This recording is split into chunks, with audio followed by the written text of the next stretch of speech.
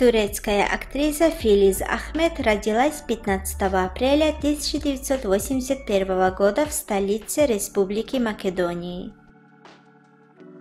Позже Филиз со своей семьей переехала в Швецию. В этой стране девушка поступила в медицинский лицей и стала специалистом в сфере медицинского образования. А затем Филиз обучалась в Турецкой театральной консерватории и начала работать в театре.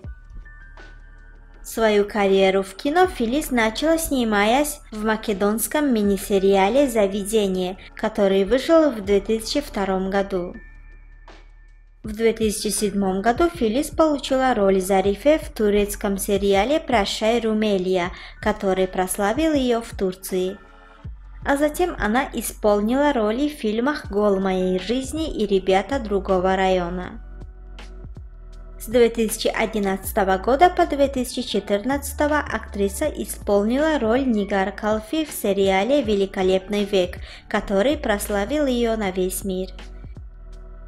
Сейчас актриса снимается в сериале «Балканская колыбельная».